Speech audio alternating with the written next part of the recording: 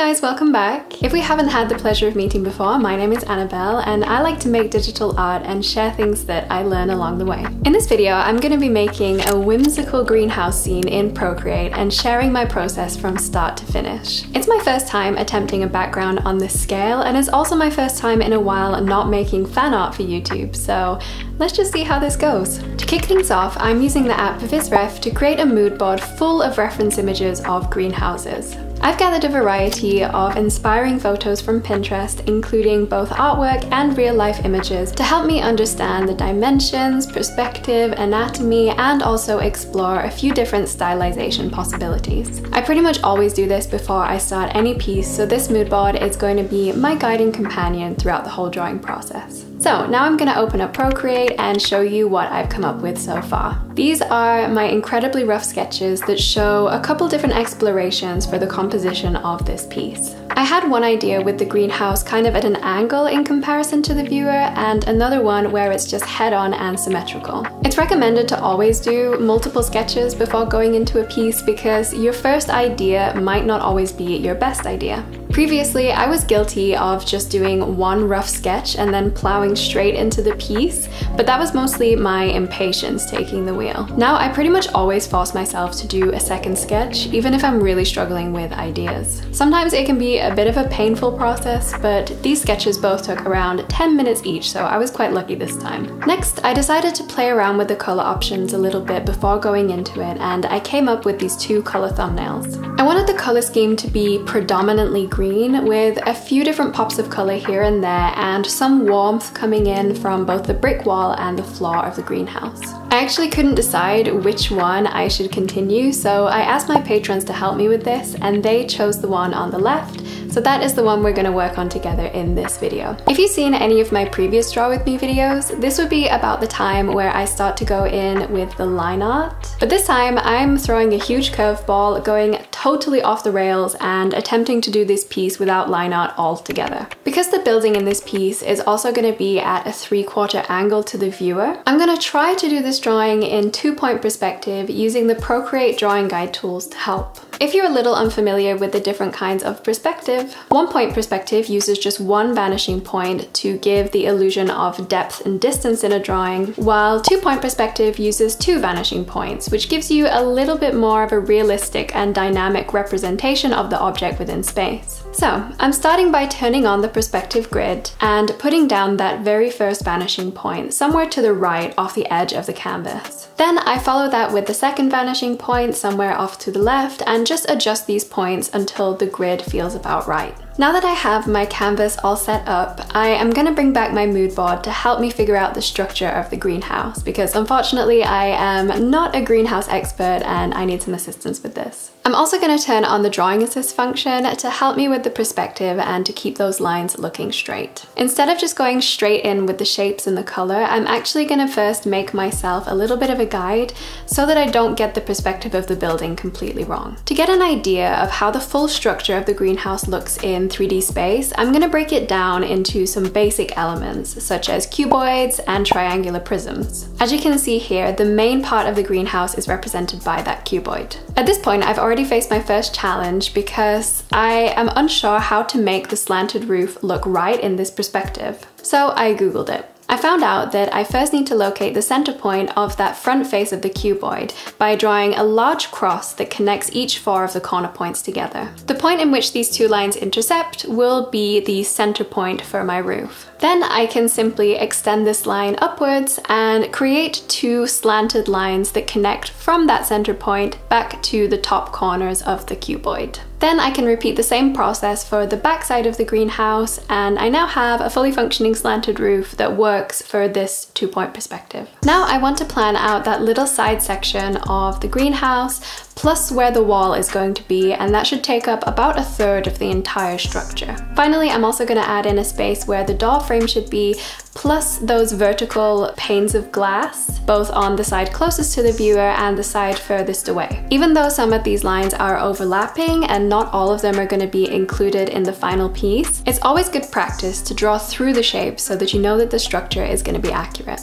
And here is my final guide of the greenhouse, which is hopefully really going to help me out during the coloring process. Before I do go in with the color though, there is one thing that I want to figure out first, and that is the position of the sun. And no, I don't mean that sun, but I mean the hypothetical sun that is going to help determine where the light source is coming from in my drawing. In this case, I'm just going to put it somewhere in the top left corner of the canvas, and I'm going to try and keep this in mind while I'm doing the coloring process. After that, I'm going to push my mood board aside to give me a little bit more space to work with, and I'm also going to make my color thumbnail visible in the reference window. That was a whole lot of preparation, but we're now finally ready to begin with the real drawing. I want to start with the structure of the greenhouse first, and I'm actually going to approach this by using the selection tool, set both to rectangle and color fill mode in order to put down those first shapes. Then, just to make my life a whole lot easier, I'm going to duplicate that shape a number of times and clean up the edges to create those separators between the panes of glass.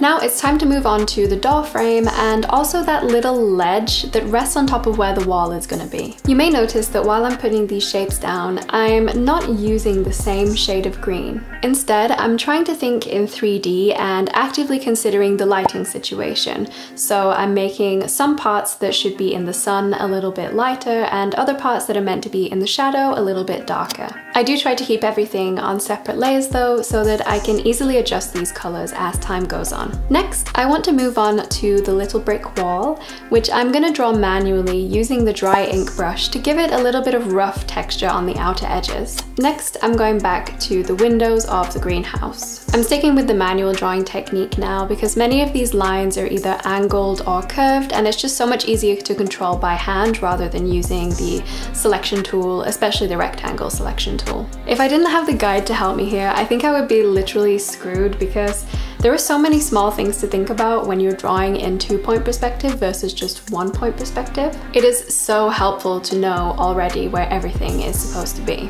So, this is the first stage of the greenhouse structure complete. I chose to focus on the part of the greenhouse that is closest to the viewer first, but now I'm ready to start working my way backwards through the interior and the other 2 remaining walls. For the basic interior, I'm going to start by doing the section of the brick wall that you can see on the inside and the floor. Even though I know there are going to be plants in here that will cover up certain parts of the wall, I still want to take the time to draw the entire structure so that I have the freedom to move these plants around if I want to without creating unsightly gaps which I have to then fill in. Maybe I was being a little bit impatient here, but I also really wanted to see what the greenhouse would look like with its glass. So I added this in on a new layer and reduced its opacity to create that glassy looking effect. Now I'm going to go back to add in some further details, such as the benches on the inside of the greenhouse and the pattern on the brick walls. I drew the brick pattern purposefully a little bit wobbly to give it a very organic and imperfect look, which I think creates quite a nice contrast in comparison with the very straight lines that we have right now in the windows of the greenhouse. Using the same brush, I also add a little bit of wooden texture onto the benches, plus add in the legs and also a bit of shadow on the underside. I also realized that the walls could do with a little bit more texture, so I go in with a thick 6B pencil and kind of create random squiggles in both darker and lighter colors before smudging it out with the stucco brush. This creates quite a nice bricky looking effect. Bricky looking? Yeah, you get what I mean. And I'm actually pretty happy with how this is looking already. I think it's really starting to come together. Now that I've added all that texture elsewhere, I think I want to go back and add some texture and color variation to the windows of the greenhouse because they're starting to look a little bit plain. I begin by selecting a custom brush that I made called Rough Texture, which you can get if you subscribe to my Patreon, by the way. And I also set the layer to Alpha Lock, which means I can only color within those particular shapes. In all honesty, there isn't really much method to this. I'm simply going in with whatever feels right, just making sure to keep areas that are supposed to be in the sun nice and light and adding a bit of a darker textured gradient to areas that are supposed to be in the shadow. This is very subtle overall, but I think it looks better with a little bit of added roughness to it. Next, let's finally start working on the window panes of the back 2 walls. I'm choosing a significantly lighter color here because they are both further away and will have glass between them and the viewer. I think it'll also look a little bit less chaotic and heavy than giving everything the same color all over. over. Next, I'm gonna add some details to the very top of the roof, and with that I am almost done with the structure of the greenhouse. The only thing left to do is the door, which I'm gonna start working on right now. I've actually made myself an additional guide to follow for the perspective of the door, since I figured out quite early on that planning is really important to get this perspective right. As well as drawing the basic structure of the door, I'm also gonna add a few more small details to make it a bit more interesting, such as a window, a door handle, some small golden joints, and a little bit of rough texture as well. These small things only take a few minutes to add each, but I think they make an enormous difference. And there we go, the structure of the greenhouse is already finished. I have to admit that my expectations weren't set too high when I first started this, but I think it's actually going surprisingly well. Now it's ready to be filled up to the brim with plants, which is how I like my office to be, how I like everything to be. This greenhouse is no different. I start out by adding some plant pots, making sure to draw pots with both different sizes and different colors to give a little bit of variety. I realized quite quickly that the windows were going to be a bit of a nuisance while I'm drawing the plants, so I toggled off their visibility for the time being so that I can actually see what I'm doing, and that's much better. Now I start to add the plants themselves.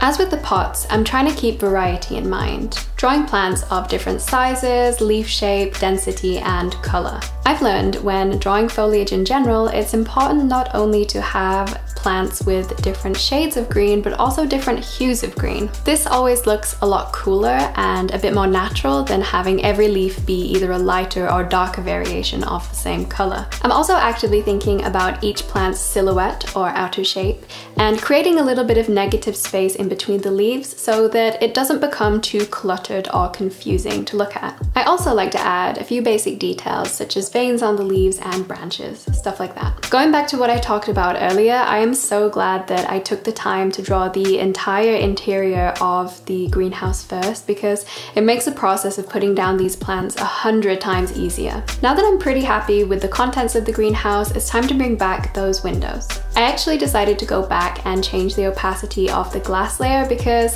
I wanted to make sure that all of my hard work that I just did is actually easy to see. Watching this video back, it probably looks like everything I've done so far is pretty easy to do, but I think it's pretty safe to say I totally underestimated how long this drawing would take me. I'm pretty sure that by this point I was already almost 8 to 9 hours into the drawing process and definitely regretting my life choices because there was still a decent amount more to go. But it's way too late to turn back now. I am fully committed, so I start working on the background. I begin by setting the background color to a medium green, which I fill throughout the entire canvas minus the part of the greenhouse where the glass is. The next thing that I want to work on is the foliage from a tree that is overhanging in the top part of the canvas, kind of framing the composition. I decided to use the Procreate default Nico roll brush because I quite like its boxy shape and the texture. I'm approaching this by focusing on the details on the outer edge of the foliage, making sure to mark out the individual shapes of leaves that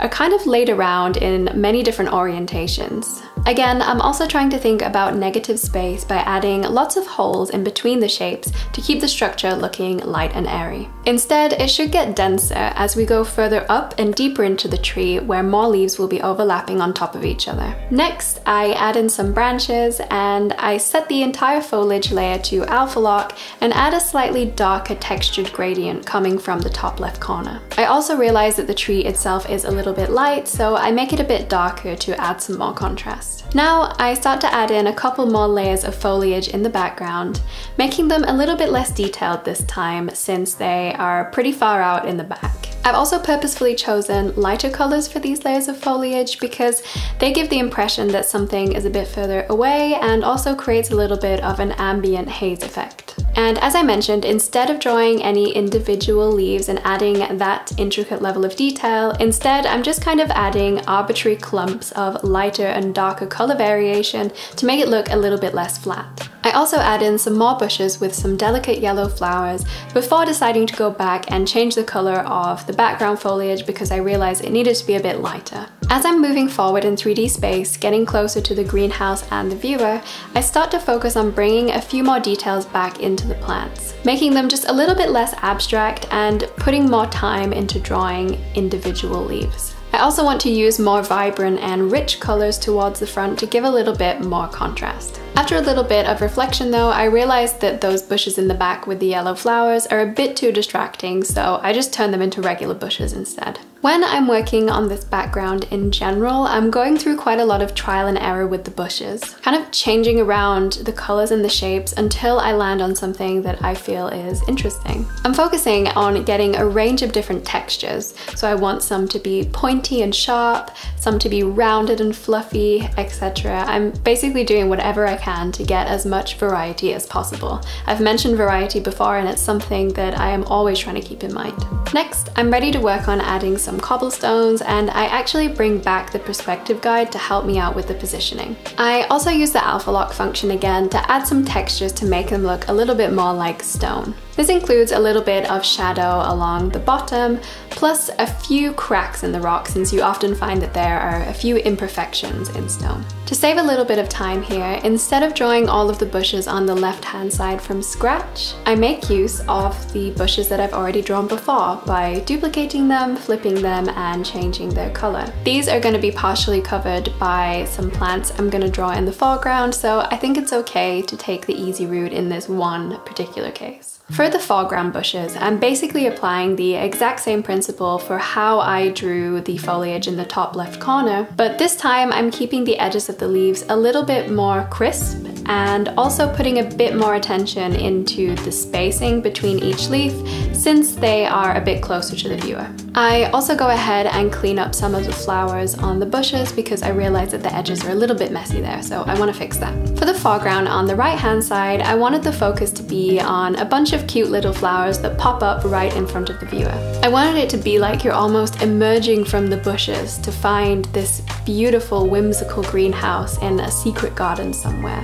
I'm not really sure how well this works in reality, but I thought it was a cute idea. In all honesty, at this point, I'm kind of just making stuff up as I go along. For one of my last finishing touches, I want to add a couple of potted plants in front of the greenhouse since it feels like there's something missing in that space. And I decided to go for one flowering plant to add a pop of color, plus just a regular bush as well. Once that's done, I add a little bit of shadow beneath the stepping stones and the plants. And I also add a few small additional details to the grass to add a bit more texture. And with that, it is all done. Here is the final piece.